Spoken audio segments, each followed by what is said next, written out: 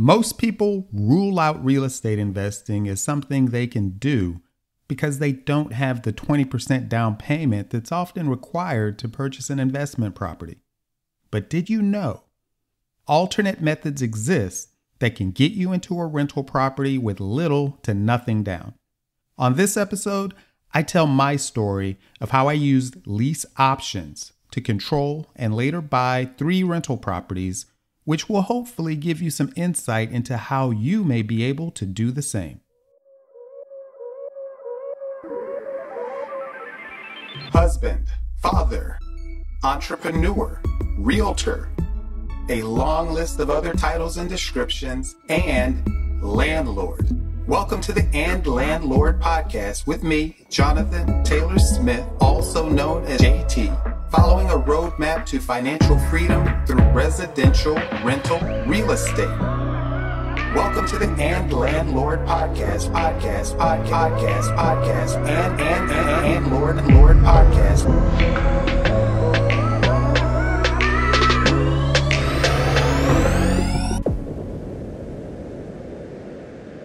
Welcome to episode number 29, Making Deals with Lease-Options, How I've Done It. So how do you get into a rental property with little to nothing down? One method is called seller financing, but in full disclosure, I've not done a seller finance deal directly yet. So I'll talk more about that later once I've actually done one myself. But what I have done is a lease option deal. In fact, I've done 3. And then I later completed each purchase a year or 2 after the lease term started. If you're not aware, a lease option is a 2-part contract, the lease and the option to buy. And it's an option to buy, not a requirement, but more on that later. In a lease option deal, you are leasing the property for a period of time, essentially no different than would be the case for a tenant of any rental property, but with a few additional provisions and considerations. And you then also have an option to buy the property at some later date for an already established price. It's a 2-part contract because the lease portion establishes your right to control the property as if you were the tenant, but with the additional right to sublease to the actual live-in tenant of your choosing. And the option portion establishes your right to the property as the future buyer and sets your purchase price and other terms of the purchase, such as the date by which it must take place and several other factors.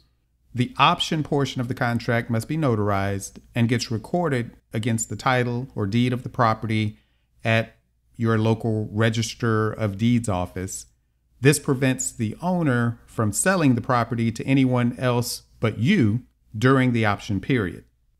So with a valid lease option contract in place against a property, you effectively fully control that property, depending on the specific terms of the arrangement, but you don't actually own it yet. So I've successfully done 3 lease option deals to date.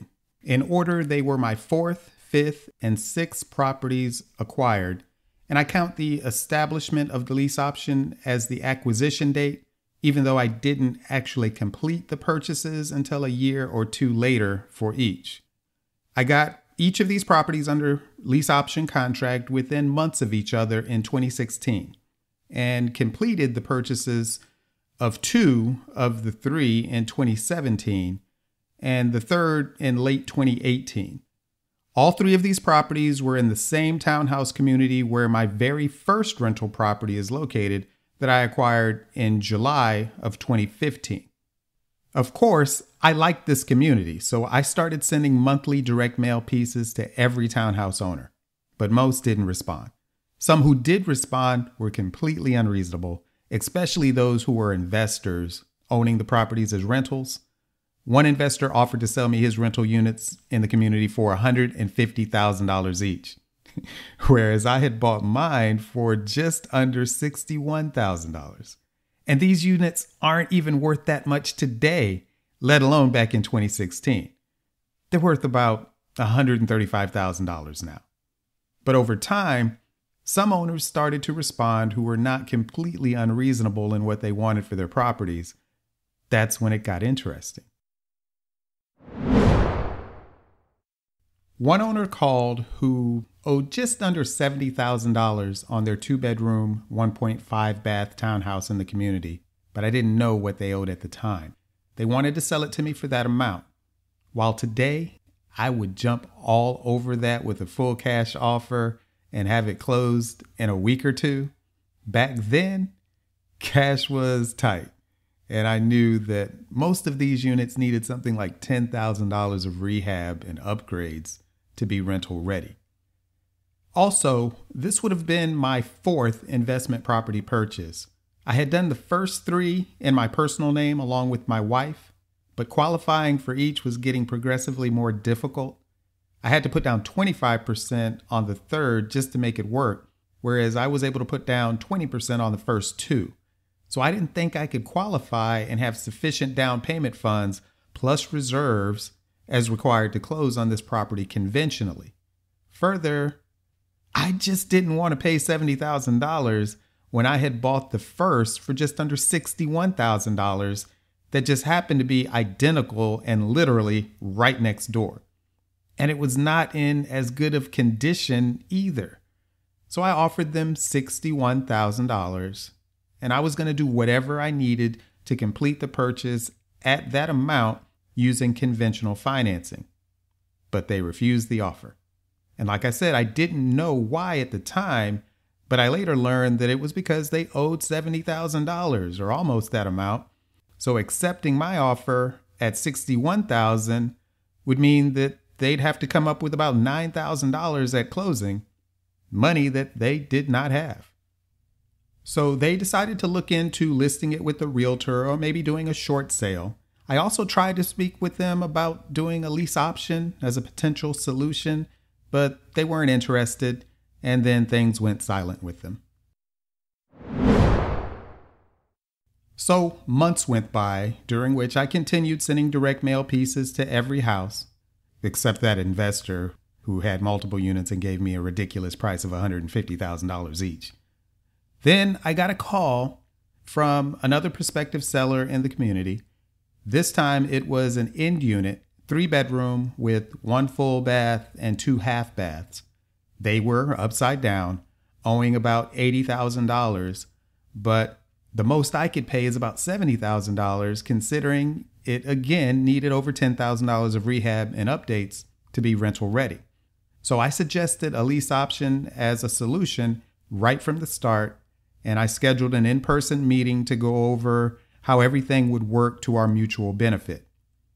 It was my first in-person seller meeting. I was so nervous that I had to focus a portion of my attention on making sure my hands weren't shaking, which then resulted in my legs bouncing. Somehow I got through it and gave a credible enough presentation that they agreed to do a lease option deal with me where I'd buy the townhouse for $69,900 at some point within the next 2 years, with an optional 3rd year upon payment of an additional $1,000. And between now and then, I'd directly pay only 1/2 of the monthly mortgage payment, which included escrow for taxes and insurance.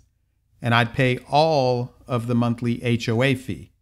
I couldn't pay the full mortgage plus escrow payment and still have the needed monthly positive cash flow, so it had to be 1/2 plus HOA. I'd also be responsible for paying any other expenses associated with the property, including any needed rehab, updates, repairs, maintenance, everything. So if the HVAC went out, I'd have to pay for it or a replacement. And since the option portion of the contract must be accompanied by some exchange of value, I paid a $100 option fee, which is non-refundable, but does get credited back to me as a prepayment at purchase closing when that occurs.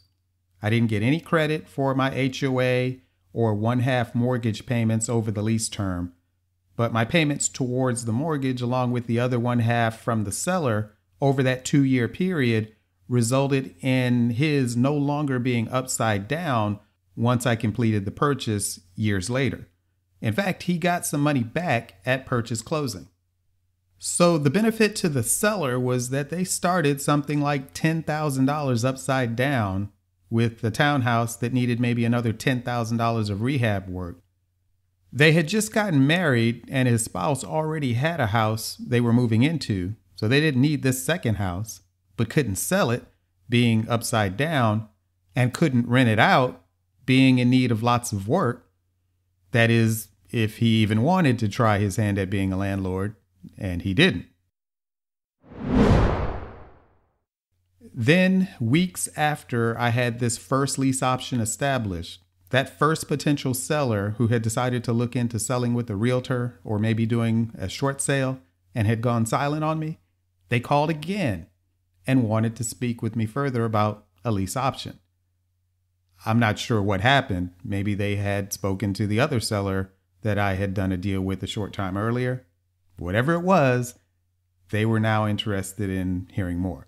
So I scheduled an in-person meeting to discuss it, and an amazing thing happened. I wasn't nervous. I was now experienced at this. I knew that I could do it. I had done it before, and now I knew better what to say and how to say it. We had a great meeting, but they wanted to think about it. They were getting married also, and just like the first seller, they didn't need two houses, couldn't sell this house due to being upside down, and didn't have the money needed to rehab it into a rental, nor did they have any desire to become a landlord. And even more so than the first seller, they really needed to get out from under the mortgage and HOA payments for this unwanted townhouse. A few days later, they called and said they wanted to proceed. But whereas the first deal had an option fee of only $100, this seller wanted $1,000, but not paid to them. They were way behind on their HOA payments. So my $1,000 option fee was to be paid directly to the HOA to bring them current. And I would still get credit for this amount at purchase closing. The mortgage payment here was a lot lower than on the first deal, so I agreed to pay their entire monthly mortgage payment directly, including escrow for taxes and insurance, along with the HOA fee as well. Like I said, they needed to be free from all payments towards this house. But this seller didn't want to go out 2 or 3 years on the option period, so we agreed to 18 months with an optional additional 6 months for $1,000 paid to them this time if that occurred. And that was just a protection for me. I don't know what the economic conditions are going to be 18 months from now or what my personal financial circumstance would be. So I just like to have an additional cushion, even if it costs me a little extra. I got everything drawn up by my attorney and ready for notarizing. And then they called and said they had changed their mind again and now no longer wanted to proceed. So I said, hey, the choice to proceed or not is 100% up to you, but I'm happy to have another call or stop by to discuss any concerns. So we had another call, and I learned that they had gone to a party or something that prior weekend and mentioned to a family friend who I think may have also been an attorney, and they were scared out of proceeding by whatever that person told them. I think their main concern had to do with potentially being sued by my future tenant, they're still being the property owner, or me failing to pay the bills as agreed and just tying up their house with no real intention of buying it. Remember that a confused or scared mind just says no. So I followed up the call with what must have been a highly persuasive email, because a few days later they called again and wanted to meet with me once more. I scheduled that meeting at one of my other rental properties, the third one that was still vacant at the time, and they again agreed to proceed. I said great, and I quickly arranged to have the lease signed and option contract notarized and recorded. And note that I purposely had that meeting at one of my other properties so they could see that I was already doing this and owned properties nicer than what I was potentially buying from them. I don't know if it had any impact, but it's also worth noting that I have nice business cards, a great website, a great company brand name, and that name is Blue Chariot. And I drive around in a very nice blue Ford F-150 with Blue Chariot signs all over it. It may mean nothing, but I think presentation and credibility matters when you're asking someone to trust you. Trust that you will improve their property, that you will pay all the bills on time as agreed, and that you will eventually buy the house. But until then, please give me full access and control over your house for essentially nothing.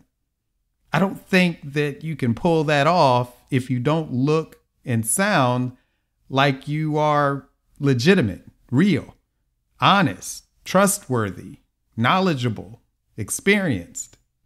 So, long story short, I got the property rehabbed and rented, and around 15 months later, I completed the purchase and the seller got a nice check at closing.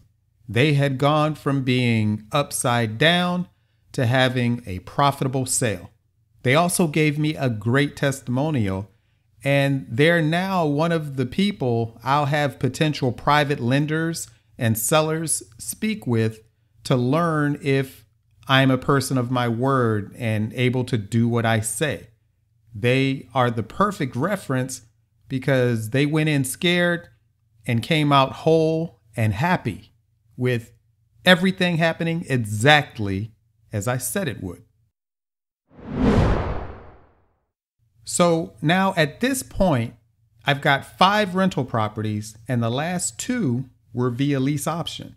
And then I get another call from a relative of an owner in the same community. She knew the seller of the first lease option deal that I had done and wanted me to speak with her relative about potentially buying his slightly upside down townhouse as well. So were these people responding to my mailings? Did they see my truck driving through the community with Blue Chariot signs?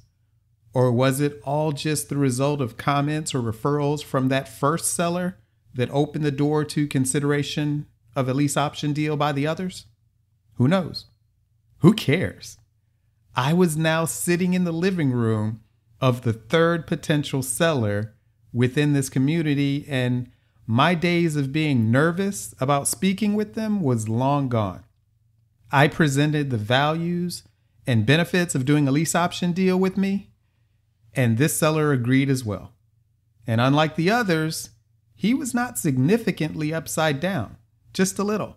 And the property was not in all that much need of rehab compared to the others. He had done a nice job at keeping it well maintained and clean. Also, unlike the others, he wasn't getting married to a spouse who already had a house they were moving into, but I think he was changing jobs and needed to relocate. So here I agreed to pay $72,500 for the 3-bedroom, 2-bath townhouse within 18 months, with again an optional 6 months pushing it out to 2 years for another $1,000. And I agreed to pay the full monthly mortgage payment, including escrow for taxes and insurance, plus the monthly HOA fee. But the option fees kept getting higher. This time I paid $3,000 as an option fee directly to the seller, which again, I got credited back to me at closing of the purchase about 2 years later as a prepayment towards the purchase price. So there you have it. That is the condensed version of how I took down my 4th, 5th, and 6th properties as lease option deals. The first cost me only $100 up front to the seller as an option fee. The second was $1,000 paid to the HOA, and the third option fee was $3,000 paid to the seller. Additionally, I had to pay for all needed rehab of the properties as needed to make each rental ready. This all may sound like a lot, but $1,000 or even $3,000 is nothing compared to 20% down on a $70,000 property. That's $3,000 versus $14,000 or so. And then you still have the same additional expenses for rehab either way. But let's speak on that for a moment. Let's say that my rehab expense for one of the properties was $9,000 and each lease option went for at least 18 months. That comes out to $500 per month. And without accounting for reserves, each of these properties generated positive cash flow of at least that amount. This means that by the time I completed each purchase up to 2 years later, I had little to no money remaining in the property. The property that I didn't even own yet had produced enough positive cash flow to pay for itself and pay me back. That essentially makes these free houses. But it got even better. Over the term of the option period, these properties had increased in value. So I wanted to get a bank loan based upon the current appraised value and maybe take some cash out myself at purchase. But the problem with that is that most conventional lenders, or at least those that I reached out to, would not do a cash out loan based upon 75% of the current appraised value because I didn't already own the properties for the required 1 year of seasoning. A lease option is not ownership, and you can't do a cash out purchase from a lease option, or at least not with a conventional lender. So what I did instead, I got a private lender to fund my purchase of each property at 80% of the current appraised value. But it was at 9% interest, which is likely twice what I would have paid to a conventional lender under my personal name. This put some cash in my hand for each property, but it also increased my monthly payments. So monthly cash flow decreased, but I had gotten all my money back out of each property. So they truly were now free properties. And my ROI on the remaining positive cash flow was essentially infinite, as I no longer had any of my own money invested. And then a year later, I was able to refi the private lender out on 2 of the 3. And in those cases, I was able to pull out still more cash as the properties had continued to increase in value. And since I now had actually owned them for a year, I could do a cash out refi. I expect to be able to do the same on the 3rd when I refi the private lender out on that one within the next few months. And despite the mortgage on the property getting larger, my monthly payments decreased because the interest rates went from 9% to something like 5.5% under my LLC. So it was a multi-step process, but I had successfully taken 3 properties from being upside down for the sellers to being positive cash flow rentals for me, and now with a ton of equity present in each, and put cash in the seller's hand at purchase closing. But how or why did this work? And can it still be done today in the current market condition? Was this something that worked in 2016 or 2017, but has no chance of working here in 2019 or the coming year, 2020? In all honesty, I can't answer that question with 100% certainty, as I shifted my focus, possibly mistakenly, from single-family homes, trying to get multifamily properties and even apartment complexes. So I've not been pursuing opportunities for additional lease option deals this year. But my gut instinct is that now that I'm looking for single-family homes again, I will continue to do lease option deals wherever it makes sense. But it has to make sense. So what are the elements that need to be present for a lease option to be attractive to the seller? There does need to be a reason for it. If the property owner has a pristine house that's in move-in ready condition, ready to sell at top market price, and less is owed than the value, then why would such an owner not just sell the conventional way? Of course, that's what they'll do. They're certainly not going to be doing any lease option deals. They don't have to. In 2 of my 3 lease option deals, the sellers had just gotten or were in the process of getting married, and their spouses already had houses into which they were planning to move. They didn't need the house I was seeking to buy, but they couldn't sell it conventionally due to being upside down and not having the money to cover the difference. And then the plan B of renting it out was also blocked because the house needed lots of rehab and updates to make rental ready. And they had no desire to become landlords anyway. So in other words, there were multiple pain points, all of which were solved by the lease option. So while it is less common for someone to be upside down in the current market with home values at or near all-time highs, I recommend targeting pre-foreclosures, tax liens, and tax delinquencies. Also, not a bad idea to target landlords of existing rentals where the property is physically distressed or they just had an eviction or code violation, and there are a high number of vacant properties. You can also target any house that needs significant rehab work to be rental ready or to sell at market price, and you can find them just driving for dollars. Or do what I did. Find a neighborhood that you like and send direct mail to everyone in it. So don't say it can't be done. Don't say it worked then but can't work now. A lease option is a viable solution for the right circumstance of problems. Use it just as you would any other tool in your belt as a transaction engineer. It can work great when you don't have a lot of money. It can also work great when the rehab actions needed at a property can be paid by credit card, especially if you have access to zero interest promotions. And an additional selling point is that the owner continues to get the full tax benefits, mortgage interest deduction, and any escrow refunds during the option period. Now, if you have additional questions about lease options or you want access to my contract, terms, provisions, and all, including my phone and email scripts, talking points, checklists, and more, I'll be working on some premium content that I'll be making available early next year. I've been reluctant to share these items. For example, I've gotten multiple requests for my lease, but I have a problem sharing someone else's work product, which in that case would be the work of my attorney. So I'm working towards being able to share everything to that level in a membership section of the site in the near future.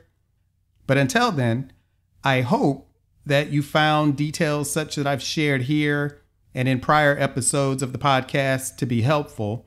That's my goal, to make this as informative a resource as I can that chronicles my journey and gives access to what I and others I occasionally bring on the show have learned along the way, to thereby shorten your journey to the same and way beyond. Go out and do great things. And hey, let me know how I can help. Right now, I'm still conducting free 30-minute consultation calls with anyone having questions about real estate investing and being a landlord that I might be able to answer or provide some direction or insight. Reach out and let's see if I can be of aid. It's free. Thank you for listening to the Landlord Podcast with me, Jonathan Taylor Smith, by Blue Chariot Media, following a roadmap to financial freedom through residential rental real estate. You can find the podcast website and blog at landlord.com. The main company site is bluechariot.com. If you've received any value from this podcast, help me, please, to make it available to others, and make sure you don't miss an episode by subscribing and posting your 5-star rating. Plus, share it on social media. I welcome your comments on the blog. And if you'd like to share your landlord horror story or have a comment or suggestion for the show, call 844-USA-BLUE and enter extension 263, which spells "and" on your keypad, as in "and landlord," and leave a message. It may be used on a coming show. Thank you. Be all that you are. And landlord.